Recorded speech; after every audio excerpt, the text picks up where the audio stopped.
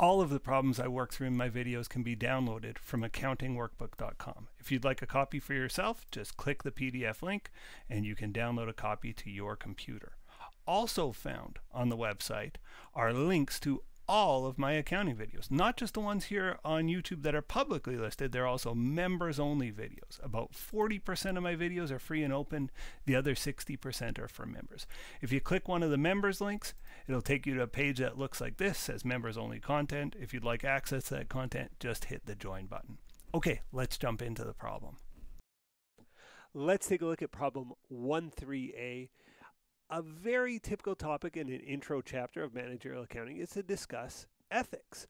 And I always find the examples are a little unrealistic, at least to my experience as a CPA. So I wrote up this one, and it's an experience that most young CPAs will tell you has happened to them. So anyway, let's read through the scenario, and it's meant to spark a discussion in a classroom, but I hope maybe you'll pause the video and think about what you would do if you were faced with this situation.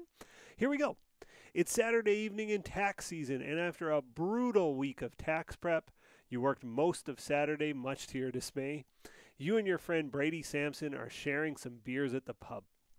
You're complaining to Brady that you've blown the budget on your last 3 files and that the next 3 on your desk don't seem to be going any better. You ask Brady how he always manages to get his work done on time and under budget. Simple, he says. I go over budget on some of my files too, but I just eat the time. You have absolutely no idea what he's talking about. So you ask him what eat the time means. I come in on Sunday and work a few hours off the clock to catch up on the files where I've fallen behind schedule. I don't charge the clients or the CPA firm. I eat the time, and the bosses love me for it. The managing partner saw me in last Sunday and gave me a pat on the back. I'm probably going to get promoted next June. You contemplate what Brady has just said. You are both at the same junior level in the firm, and it's obvious to you that he is on track for a promotion, while you are not. Should you start to eat time too? So that's the dilemma, and I can say this is a fairly common story at the junior level, maybe even at higher levels in accounting firms, but there is a temptation there to meet your budget. You'll just work some time off the clock in files if you are somebody who's continually blowing budgets. That certainly the temptation exists. Now, here we are in an accounting class, and I can tell you, just being a teacher of an accounting class, most students will very comfortably tell you, hey, you shouldn't eat time because, it's very easy to say in an accounting class. But I want you to know that the pressures are real. But let's look at this from a different angle. Let's not talk about whether you would or would not, although you can certainly think about that. Let's think about the best reasons to eat time, as Brady is doing, and the best reasons to not eat the time. So eat time, don't eat time. So I'm answering part A, list the best three reasons for and best reasons against eating time. So what are some good reasons to eat time? I think they're pretty obvious. One,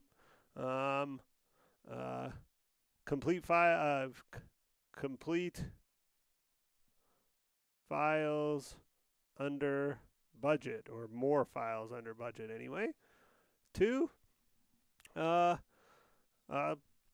be a better employee, or better employee. That's a little bit loaded, but the bosses will like you better. As a function of completing files under budget, you'll be more apt to get a promotion. So maybe I'll say better position to move up.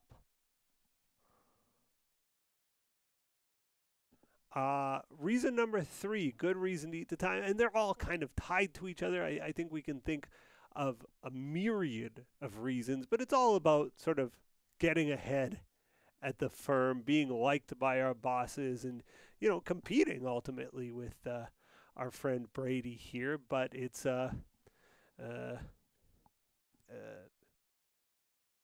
better evaluations,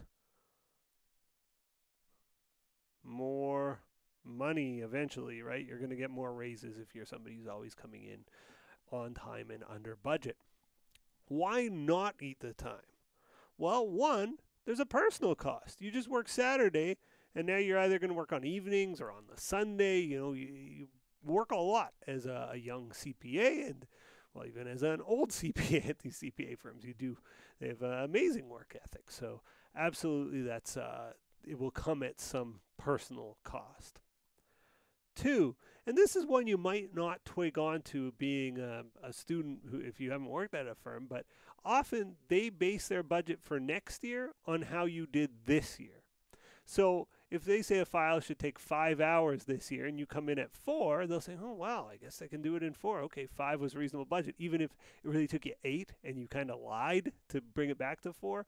So you mess up future budgets, right? And you mess up whoever gets that file next year, you're kind of screwing them over. And very often it's you who gets the file next year, so you're screwing your future self by doing this.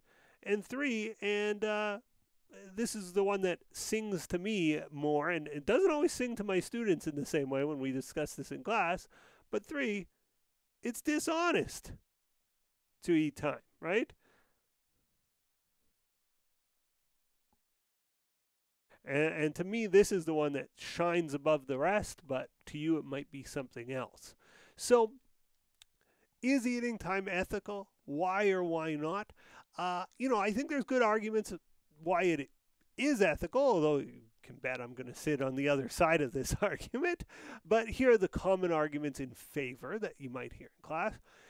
People say it's a victimless crime in that, Brady, who goes in and works all this extra time, he's only harming himself. It's good for the firm and it's good for the client, and he's doing extra work off the clock. So what? That's him, right? It is sort of, if an idea of ethics is do no harm, well, he's not harming himself because he sees it as an investment in his own future. So, who's it harming? We could debate, maybe it's harming you because he's killing it on the budgets, but, in terms of harming the client or harming the firm, he's not, right? He's not stealing from anybody or doing anything awful like that. He's giving extra good service off the clock. So I think that's the best argument for. I am more convinced by the arguments against, and the biggest one being it's dishonest behavior, and it has these knock-on effects where if you get the file next year, you did it in 4 fake hours this year, they're going to expect you to do it in 4 fake hours next year. And I think a big piece of being a CPA and making it in this business is integrity. And I do think that as soon as you start telling lies, even if you think they're white lies that are positive, you're on the wrong track. So that's my own opinion. Now, I will tell you, and so what should you do? Obviously, I think you should continue to report your time accurately. Now, a difference between an A and an A plus answer here is not only do they say, because of these reasons, I think we should, not eat the time, or they might argue to eat the time, but what should you do about Brady? Do you have an obligation now to report Brady, that he's doing all this work off the clock? Is it foolish to report Brady? Students that tackle that side of the dilemma, that's more of an A-plus level paper. If you can sort of go one step further and say, well, wait, now, I don't think it's right that this is happening. Let's just say you're like me. Do I have an obligation to sort of blow the whistle on Brady? Do I have an obligation to address it with him directly? Do I have an obligation to go to the managers and say, hey, Brady's working off the clock here and I don't like it? And maybe that has implications for you. So students that will grapple with that, and by the way, there's not a right answer here, but students that grapple with that, I think are going the distance here, and they're doing a better job. A final note, I coach case competition teams, and I'll never forget one year we went in, and the case was about doing business. It was an accounting case, but the company had to do business in a developing country, and part of doing business in the developing country is often to get the paperwork through, you had to pay bribes. And that was in the case, it was laid out there in the case. Well, one of the teams said on their income statement, they had a line, bribe expense, $10,000 or whatever the number was. And they were immediately got last place for that. In I think in real life this is true, but certainly in the classroom, if you are in a position where you have an ethical dilemma, I think you're always smart in the classroom to take the high road. Now, this student that recommended to take a bribe, in the States, they have this thing called the Foreign Corrupt Practices Act. In Canada, we have a very similar Bribery of Foreign Officials Act or something like this. Almost everywhere around the world, it's illegal. So if you're in a position where you're in a class and you recommend that the decision maker, the person in the case, do something illegal or unethical, you can really get screwed over. Even if you think, oh, this is a logical idea. If I were here in real life, it's a bit gray. No, no, no. You should always walk on the right side of the line.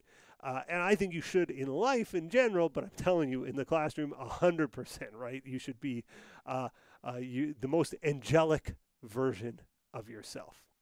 And speaking of being the most angelic version of yourselves, just as you get to the end of the video, where am I? Am I pointing in the right direction? Be a very angelic version of yourself and smash one of those buttons for me. All right. I look forward to the rest of our course. This is a weird chapter, chapter 1, more blah, blah, blah, talking. Future chapters, we will crunch numbers. Have a great day, and I'll talk to you soon. Bye for now.